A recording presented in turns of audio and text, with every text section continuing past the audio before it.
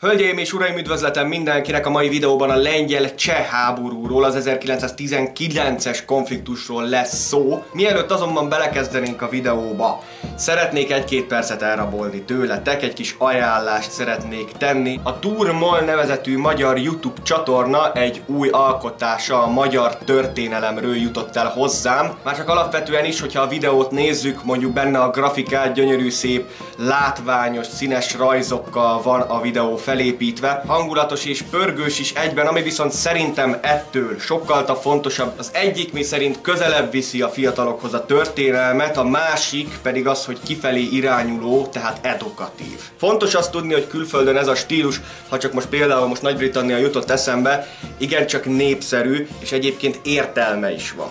És pontosan az ilyen videóknak a lényege és a célja, hogy mint ahogy már említettem, mind edukatív módon, s mind pedig olyan módon, hogy ténylegesen a fiatal korosztályt meg lehessen fogni, a YouTube-on görgető fiatalokat, azt tökéletesen elsajátította ez a videó.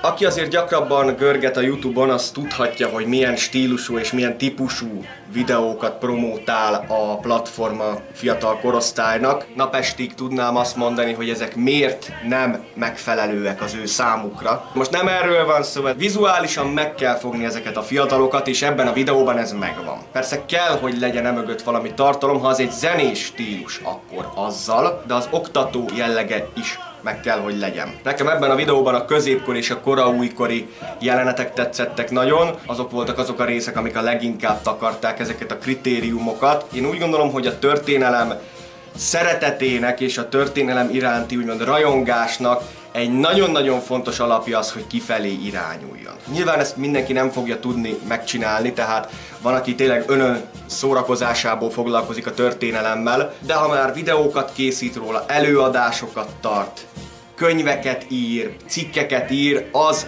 már egy kifelé irányuló cselekmény. És úgy gondolom, hogy az egyik legnemesebb dolog talán az ezzel kapcsolatban, mint ahogy úgy az oktatással általánosságban, hogyha a fiataloknak szól, hogyha számukra lehet edukatív, hiszen nagyon-nagyon fontos az, hogy 18. életévéig az adott egyén az mit tanul. Persze az is fontos, hogy miként. De hogyha ez egy rávezetés arra, hogy megszeressék a történelmet, vagy amit mondjuk például az Időutazó nevezetű csatorna csinál, hogy ugyan tényekkel és történelem tanári módon adja elő az előadásait a YouTube-on, de csak tessék megnézni a komment szekciókat nála is, hogy igenis eljut a fiatalokhoz. Az üzenet, ahova irányul, oda eljut. Ez a típusú dolog, amit mi itt a YouTube-on csinálunk, ez csak is kizárólag így tud működni. De ami viszont nagyon fontos, hogyha a Turmol nevezetű csatorna tovább viszi ezt a stílust, és tovább viszi ezeket a tulajdonságokat, amiket ebben a videóban felmutatott, és teszem azt mondjuk csak egy specifikus témát, tehát mit tudom én, mondjuk Károly Róbert korát, ugyanígy egy ilyen 4-5 perces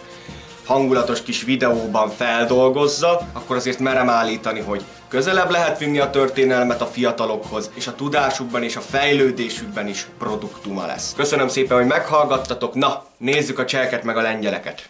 1918-ban az első világháború után Európában új országok jelentek meg, újrahúzott, és megmerem kockáztatni a kijelentést, hogy a legtöbb esetben rosszul meghúzott határvonalak jöttek létre, ami értelemszerűen magával hozta azt a tényt, hogy a nagy háború befejezte nem fogja jelenteni Európa nyugalmát. És itt bizony nem csak a második világháborúra gondolok, hanem az első világháború utáni évekre is.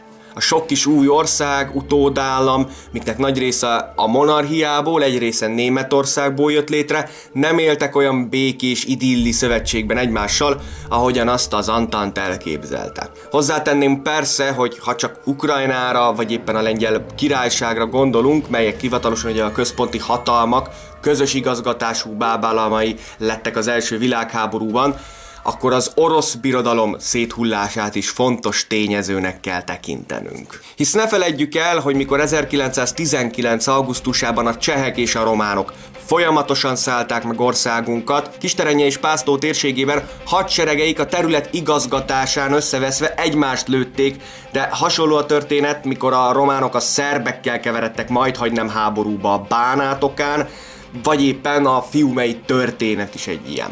Nem volt ez másképp a mai témánk esetében sem, amikor is az osztrák-magyar monarchiából függetlenedő Csehszlovákia, és mind a korábban orosz, a háború alatt közös igazgatású, de inkább németté lett terület, valamint az osztrák-magyar Galíciából létrejött, tehát ebből a két területből létrejövő antantpárti Lengyelország. Nos, ez a két ország, Csehszlovákia és Lengyelország is egymás torkának esett. A szóban forgó város Csesin, magyarosan Tessén, németesen Tessen, fogok majd így is hivatkozni a városra, a konfliktus ide s ennek szűkebb környékére terjed ki. Azonban meg kell jegyeznem, hogy a néhai magyar királysághoz tartozó Árva és Szepes régiójával kapcsolatban is bőven volt a két országnak vitája, de ott a fegyveres konfliktusig ez nem eszkalálódott el. Sejthető, hogy a térség azért merült fel vitás kérdésként, mert vegyesen lakták csehek és lengyelek, a központnak számító Tessén pedig német többségű volt, lengyel kisebbséggel.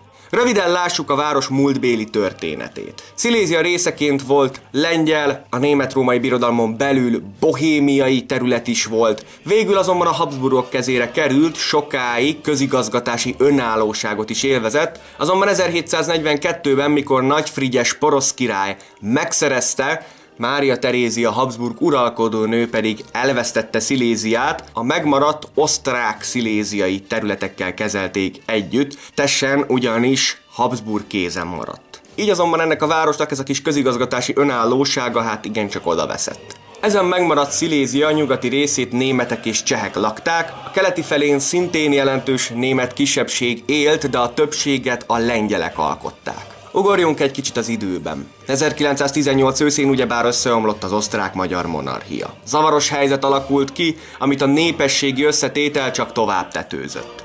43%-ban németek, 31%-ban lengyelek és 26%-ban csehek által lakott terület volt ez az osztrák-Szilézia. A nyugati terület nem óhajtott Csehszlovákia része lenni, az ideiglenes, egy évet sem élt német-ausztriai köztársaság része kívánt lenni.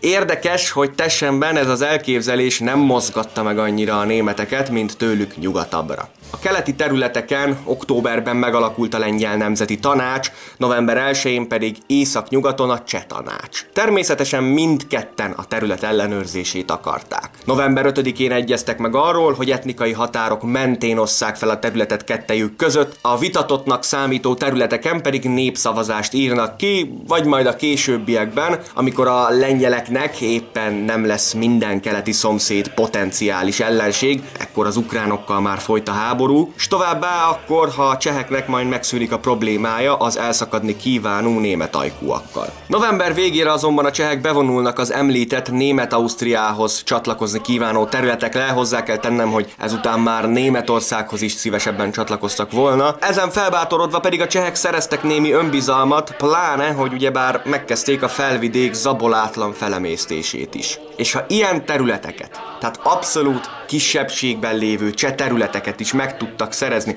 arról nem is beszélve, hogy voltak olyan területek is, rengeteg olyan terület volt, ahol nem is éltek sem csehek, sem szlovákok, hát mit nekik egy egyezmény a lengyelekkel? Azonban volt egy másik mérvadó ok a terület megszerzésére. Tessent érintette a Kassai-Oderberg vasútvonal, melynek ellenőrzése kiemelt fontosságú volt a csehszlovák infrastruktúra számára, már csak a felvidéki terjeszkedés miatt is. A pozsonyi vonalakkal az volt a baj, hogy túl közel voltak a potenciális ellenségjelölt osztrákokhoz, és a ténylegesen ellenséges magyarokhoz. Szóval hát ez a vonal fontos volt, pláne, hogy egy értékes iparvidékről beszélünk, jelentős fekete kőszéllelőhely, továbbá jelentős fém, textil és faipar alakult ki. Így hát a cseh kormány a határvonal újra tárgyalásáért kardoskodott. A lengyelek naívan úgy gondolták, egy olyan friss állam, mint Csehszlovákia, ráadásul akivel még tárgyalóasztal mögé is tudtak ülni, gondot nem fog jelenteni. Úgyhogy a lengyelek is magabiztos politizálásba kezdtek,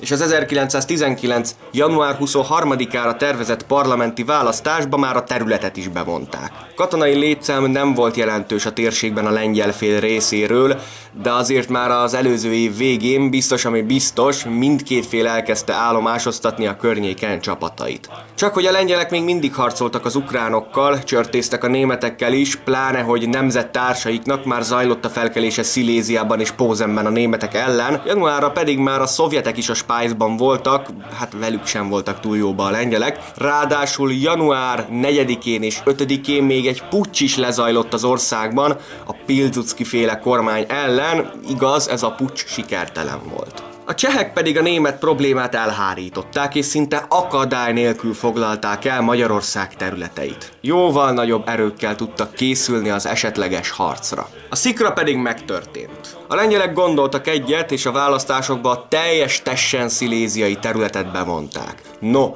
itt már kezdődött a bonyodalom. A csehek kaptak az alkalmon, s ráadásul terveik végrehajtásához még úgy is tűnt, hogy jogilag nekik van igazuk, és a háború megindítása a részükről jogos. 1919. január 23-án József Schneiderek, a csehszlovák csapatok parancsnoka, aki 28 évet szolgált a francia idegen légióban, átadta az ultimátumot a lengyelek főparancsnokának, a KUK korábbi alezredesének, František Latiniknek. Az ultimátumban egy Lengyelország felé igencsak mélyre nyúló visszavonulást követeltek a lengyelektől egészen a Biala folyóig, amit hát ők természetesen nem fogadtak el, így még aznap a csehszlovák légiósok átlépték az ideiglenes határt, és néhány óra alatt megszállták az általuk követelt területek legtöbb pontját, Bohumint, Orlavát, Karvinát. Tessent harc nélkül január 27-én adták fel a lengyelek, és a Visztula folyónál rendezték ezután soraikat. Mint említettem, a lengyel erők színes java keleten harcolt, így az erőviszonyok egyértelműen a lengyelek ellen szóltak. A csehek nagyjából 10 000 katonát és 5000 helyi önkéntes sorakoztattak fel, támogatták őket a franciák, míg a lengyelek összesen 3-4 ezer reguláris katonát tudtak felsorakoztatni, önkéntesként erősítették meg őket plusz 4-6 ezer fővel, ezeknek egy nagy része helyi bányász volt és diák. Január utolsó napjaiban a csehek megindultak a Visztula átlépésére. Ez azonban nem sikerült nekik.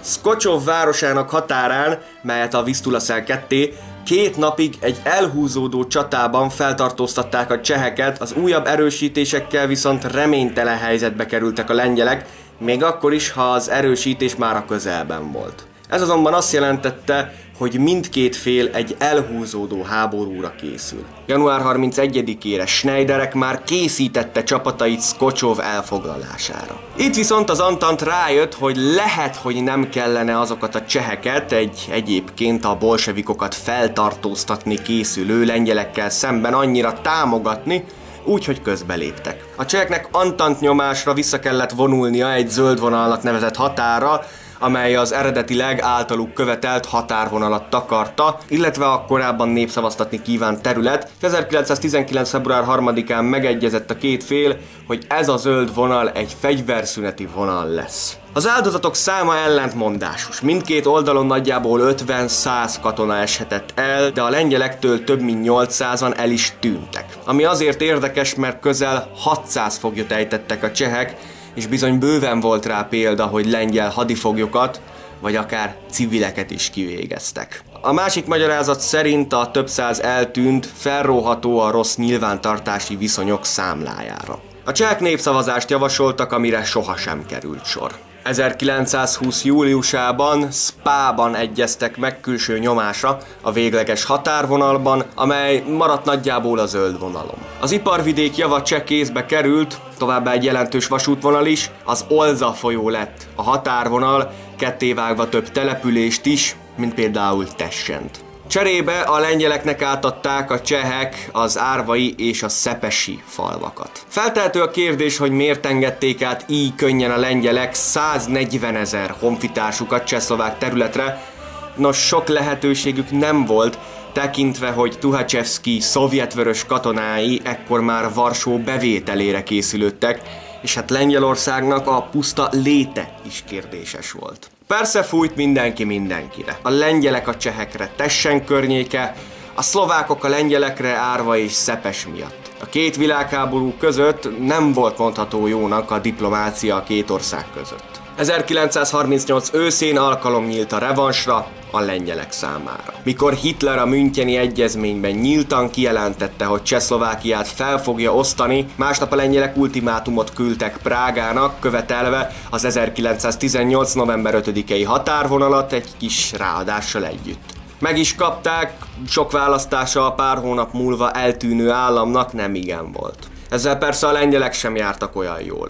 Hitler megerősödött, egy viszonylag erős hadseregű Csehszlovákia pedig eltűnt. Alig egy év múlva pedig három oldalról Németország, a Szovjetunió és Szlovákia felől lett Lengyelország legyőzve, kíméletlenül járva eztán a nemzet. 1945 után a második világháború végeztével visszaállt az 1920-as, a nagyjából az Antant által zöld vonalként meghatározott határ, ugyebár az Olza folyó határa, és a határ mind a mai napig így áll. Köszönöm szépen mindenkinek a megtekintést, valamint a Patreonos támogatásokat is. Ha szeretnéd a csatornát te is támogatni, a leírásban megtalálod a Patreonom linkjét. Ha tetszett a videó, lájkold, ha pedig szeretnél még hasonlóakat látni, akkor iratkozz fel. Köszönöm a megtekintést, én Mucskó voltam.